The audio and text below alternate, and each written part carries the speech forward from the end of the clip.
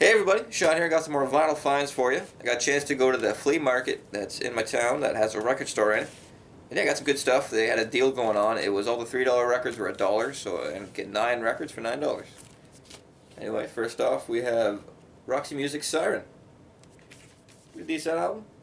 It's on Atco too. You guys can see that. Yeah. Not my favorite Roxy Music I own, but it was alright.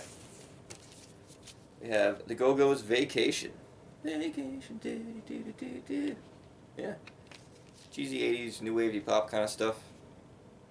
But I like that kind of stuff every now and again. I get in the mood for it. Next we have Blondie's Hunter. Really pretty beat up copy. But the actual record itself is in good condition.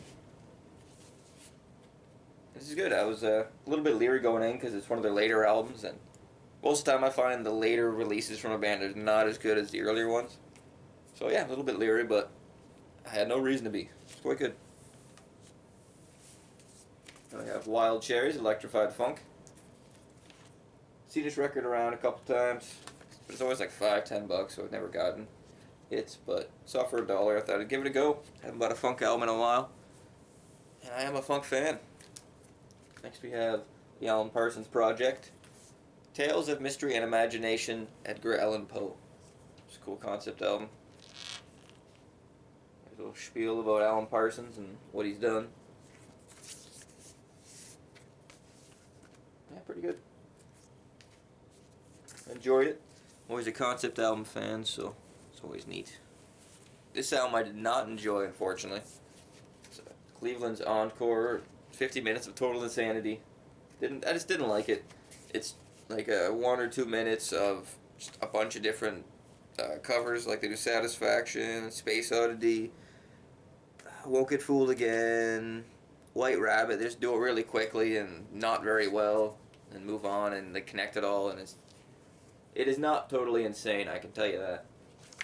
It looked good, and it was $1 though, so I grabbed it real quick. Shouldn't have, but hey, if you don't take a chance, you never know. You never learn about new bands. So. Another chance I took, actually, Bloodrock too. Really good band, 1970s, hard rock from Texas. This is on Capitol Records too. Yeah, it was good stuff. Hard rock, Bloodrock 2. I think that's actually the first album too. Correct me if I'm wrong. Now we have Rick Wakeman.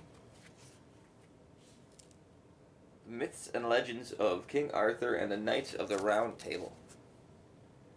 Love me some Rick Wakeman. Like the Lady in the Lake imagery on the back too. Sword and Stone's pretty alright.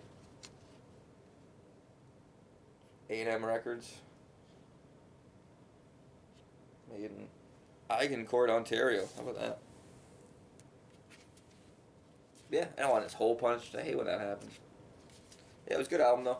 Definitely pick it up if you like Rick Wakeman and you don't own it. This last one I was pretty excited to find. It's The Association. Yeah, the cover is pretty beat, but the album's in good condition. Really like the gatefold on this.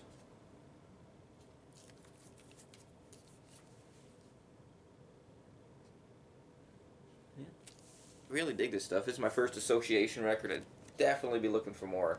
Hole punch, yeah, but what can you do? And it's on Warner Brothers, I believe. Pull this son of a gun out. Yeah, on Warner Brothers. You get a sleeve for this. Well, those are the records I got. Thanks for watching. Hope you enjoyed yourself. Please like, comment, and subscribe. And yeah, have a good one.